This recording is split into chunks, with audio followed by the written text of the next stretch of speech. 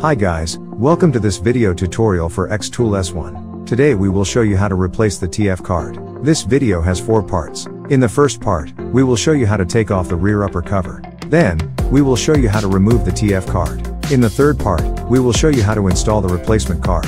In the fourth part, we will show you how to put all the parts back on. Okay, let's dive right in. Things you need. Power off the machine. Unplug the power adapter and the USB cable. Take off the USB security key. Use the hex screwdriver to remove the 6 screws on the rear upper cover.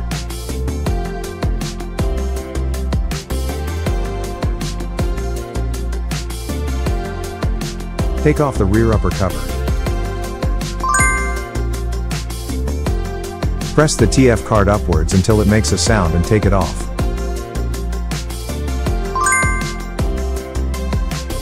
Insert the replacement TF card into the main control board. Put the rear upper cover back on.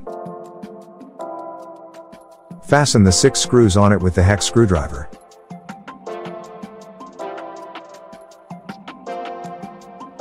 Insert the USB security key into the port on the rear upper cover. Now it's done.